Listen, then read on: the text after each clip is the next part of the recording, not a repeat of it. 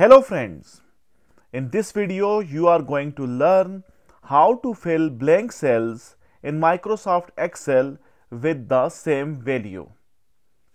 Here you can see I have few blank cells and I want to fill these blank cells with the same value.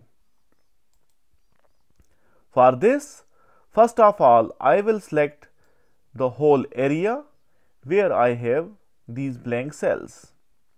After selecting the area, press F5. A window will appear. From this window, click on Special. Then from here, click Blanks. Check Blanks, then press OK. Now you can see that blank cells have been highlighted.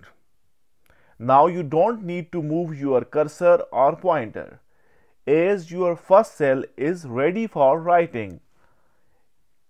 As these blank cells are showing the students which are absent, so I will type absent in the first cell. Then I need this absent in all other blank cells. For this, press Ctrl, hold it. Listen carefully, press Ctrl, hold it, and then press Enter.